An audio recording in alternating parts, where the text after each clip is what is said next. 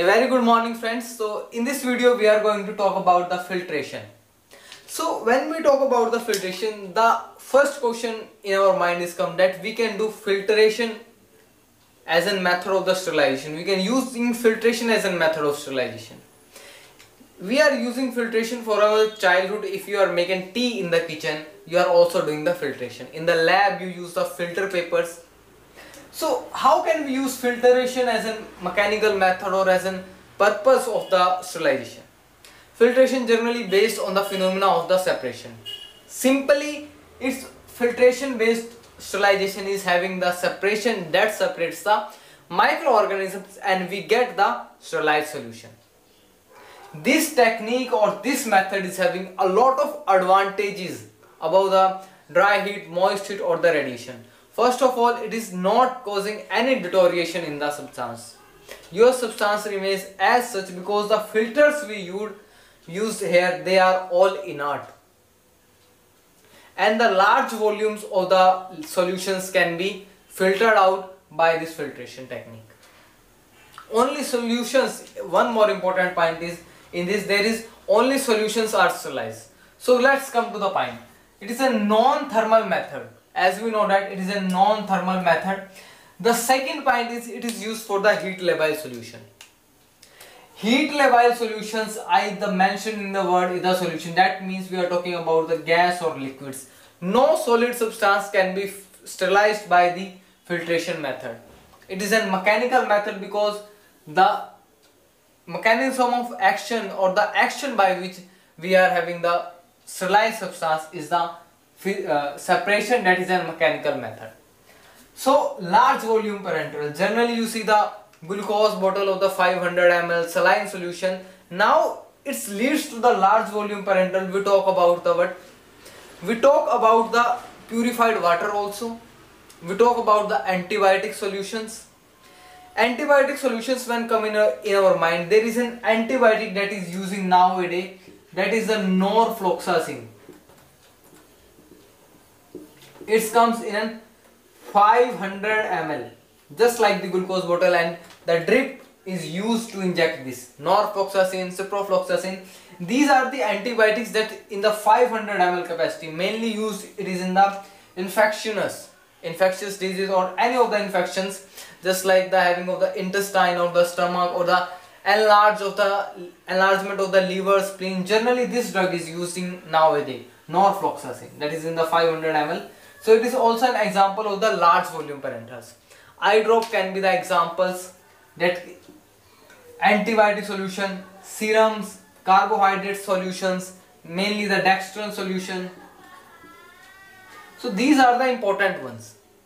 Another advantage of this, it is having the inert nature the filters use, so there is no deterioration of the substance we use.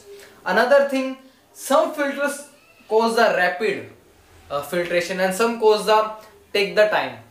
So we can use the filter on the base of our desire, on the base of our size of the samples or size of the products.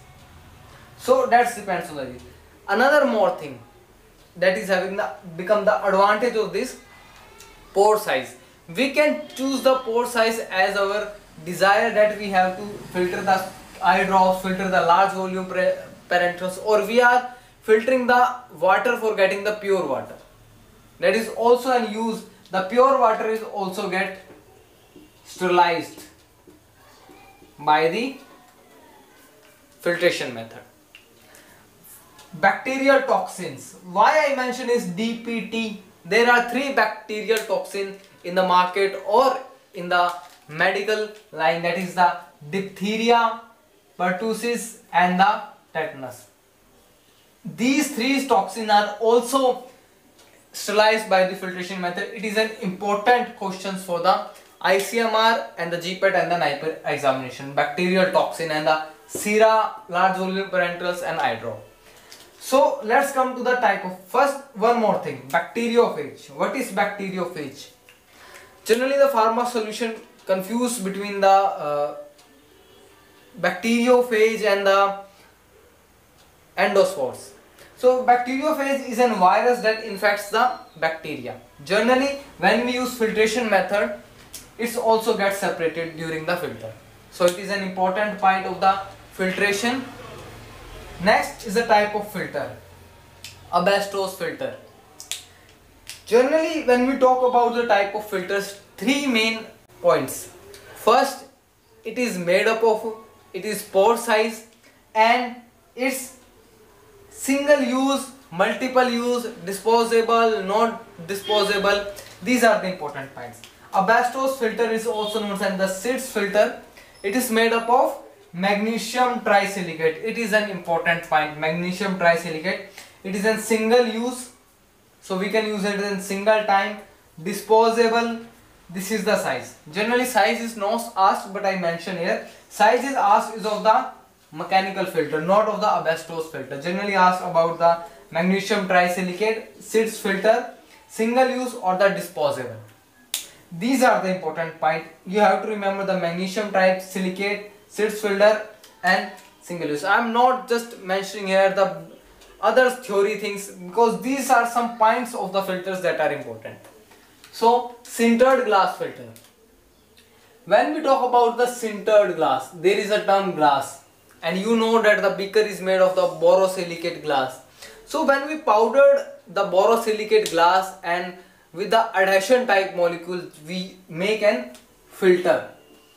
Adhesions are used, borosilicate glass is powdered, and it is powdered in the ball mill. Sometimes this question is also asked in the GPAT examination. Is in the ball mill is used to make the borosilicate glass as a fine powder.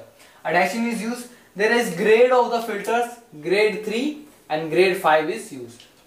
Filter candles, it is an important one.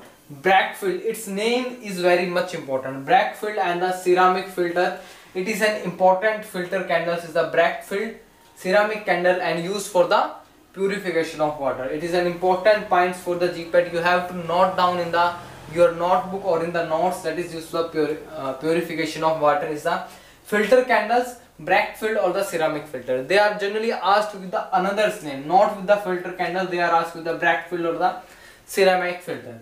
It is made up of porcelain and cassel-cure. Generally it is of porcelain. Sometimes we use the cassel-cure. Next is the membrane filter. This is the important one for where the 101% question is asked in the GPAT examination or the NIPER examination. It is also known as the millipore or the ultra filter.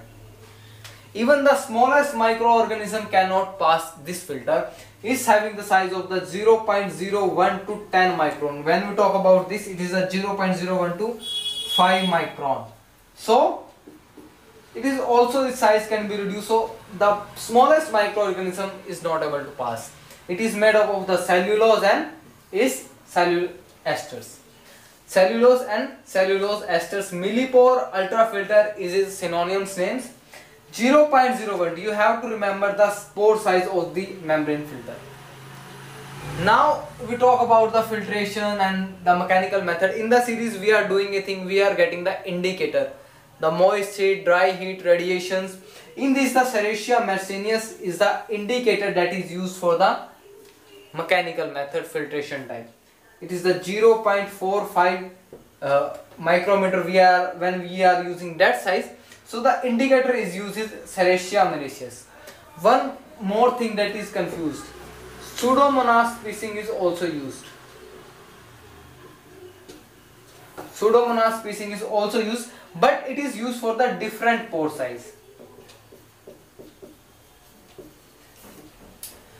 One more important thing in its advantage that it is used for the sterility test. If you want to check that any of the material or the solution is sterilized or not, you can check it with the filtration method. So it is the sterility test also be performed by the filtration or the mechanical method. This is the video about the filtration or the mechanical method. I hope you like the video. In the next video we are going to talk about the chemical type of sterilization.